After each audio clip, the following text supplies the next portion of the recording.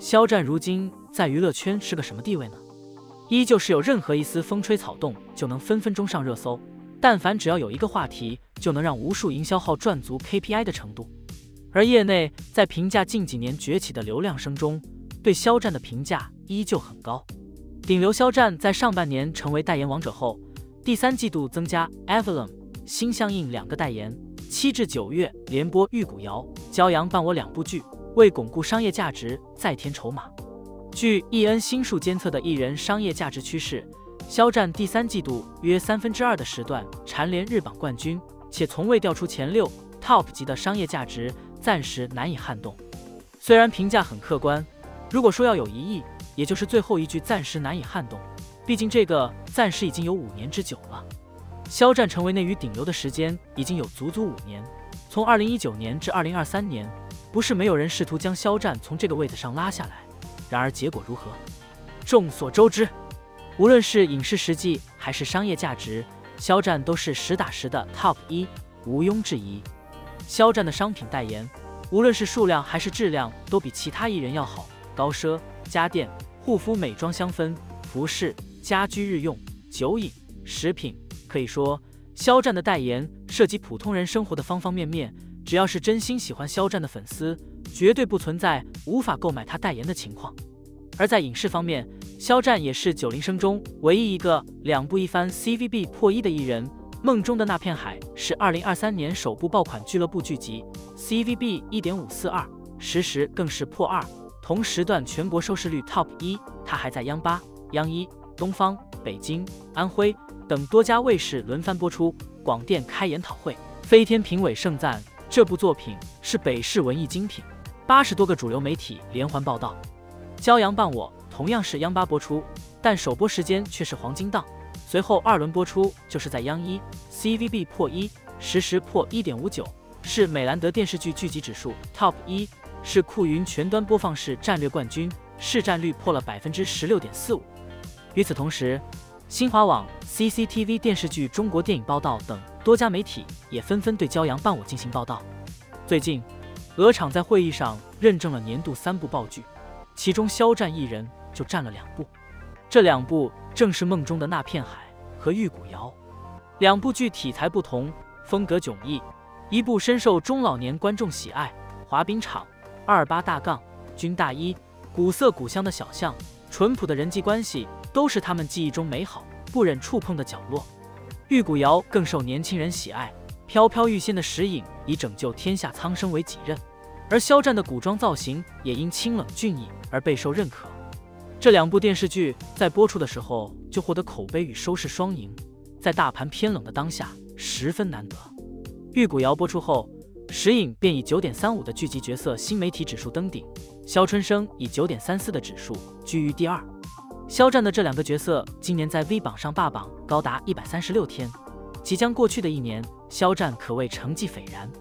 肖战成了最不压剧的演员，今年3部库存播出，观众要看到肖战的新作要等到春节了。肖战的射雕很快就要杀青，杀青后肖战会无缝进组，11月就要在横店进组下一部剧。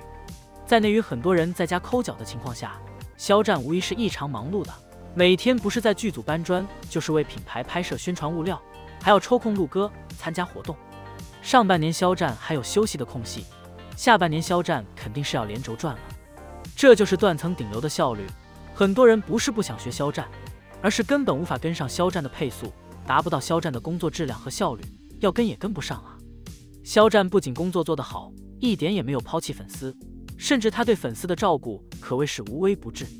有网友说，肖战像男朋友一样，担心这担心那，叫粉丝不要爬山，安全第一，暖心。其实只有爱你的人才会在意你，关心你，时刻注意你的动态，叫你注意安全。肖战在百忙之中能注意到这些细枝末节，尤为难得。记得以前有一只虾夜跑，他艾特了肖战，肖战也是第一时间叫他不要去人少的地方，要注意安全，建议女孩子不要一个人夜跑。肖战在深山老林拍戏期间，当时也有粉丝前去探班，结果肖战喊了一辆车，叫司机把这些粉丝送下山，送到山下安全的地方，然后再拍一个视频给他，因为他要一个个清点人头，确定他们都到了安全的地方，他才会放心。肖战认为这些地方比较偏僻，存在一定危险。还有2019年，肖战拍电视剧《余生，请多指教》的时候，线下挤满了人，有粉丝，有私生，有代拍，有路人。然后有一个粉丝被拥挤的人群绊了一下，肖战第一时间回头看，那担忧的眼神真的震惊到我了。那种真实流露出的担心，我只从父母身上见过，并且肖战还多次回头确认粉丝没事之后，放心了，他才没有再转身。然后他被人群推着更加快速的移动，避免其他人因此再受到影响。肖战是一个有责任感、有同理心的人，也是一个会设身处地为他人着想的人。他确实是一个很好的人。从这些也不难看出，肖战无论是作为明星的商业价值，还是作为演员的演技号召力，都是无可指摘、不可挑剔的。内娱有太多艺人都想得到肖战的一切，想要接手他的粉丝，接手他的资源，得到他的荣誉。他们迫切地希望肖战可以走下神坛，自己上位，但可能吗？肖战已经在顶流之位上独立5年之久，想必这个时间还能够有更久。结合肖战29岁和30岁的发图，我们发现肖战用无声的语言为我们讲述了一个攀登者的故事。从29岁时在天高水阔处迎着风的肆意的奔跑，到30岁时迎着太阳爬蜿蜒的坡上起伏的坎儿，到32岁旷野无限，开阔峰顶处风轻云淡的赏高处的风景。3张图片，4年的时间，肖战为我们讲述了一个攀登者的故事。从负重爬坡到放眼望去，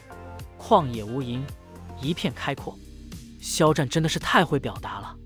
3张图片，3个阶段，3张图片，3个心境，真的无需过多语言的赘述。肖战用图片就完美表达了2020年至今这4年里自己的成长。咱就说，有文化真的就是不一样。肖战的无声却很形象的表达，引起很多人的共情和共鸣。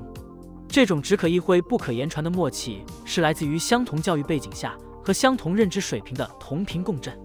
这就是为什么这么多人喜欢肖战的原因，因为在他的身上真的看到了最好的自己和期许自己最好的样子。没有什么天赋异禀，更没有什么金手指，就是普普通通的自己，通过自己一步一步的努力，走到了自己想要到达的位置。一路前行，也会有荆棘低谷，也会有彷徨挣扎，也会有背叛陷阱，也会有孤独无助。可是这都不重要，重要的是，即便在最绝望、恐惧、最黑暗的日子里，依旧守住了自己内心对光的向往，对成就更好自己的渴望。最后没有辜负这一路颠沛流离的自己和深爱自己的许多人。人是在不断前进的，你不会停下脚步，所以只有跟你同频率的人，配速一致的人，你们才可能一直走下去，走到最后。在这条不断前进的道路上，跟不上你节奏之人，没有得到成长的人，他们可能会离开，也可能被你远远甩在身后，他们跟不上你的速度了。因此渐行渐远。在人生路上，除了配速一致，还需要不忘初心。只有坚守初心并正道而行，才能一起走到最后，齐头并进，不离不弃。离开的人很多，你不需要为此而难过，最多遗憾。大家来去自由，前路依然美好，繁花似锦。每一站都有每一站的风景，会有很多新人加入，你也会认识更多志同道合的朋友。你不会孤单，路边风景依然很美。而我也相信缘分，可能有部分人，他们只是来陪你这一段旅程而已。在前进的过程中，依然还会有很多这一段路程的朋友，你会越来越好，也会认识更多更好的人。难走的路是上坡路，但是只要坚持，就会走出了阴霾泥泞，走到最明媚的阳光里。人生就如攀登，想要走到高处，赏最美的风景，就是要一路上坡。虽然最难走的是上坡路，却也是通向美好生活的必经之路。肖战一直在这条路上努力着。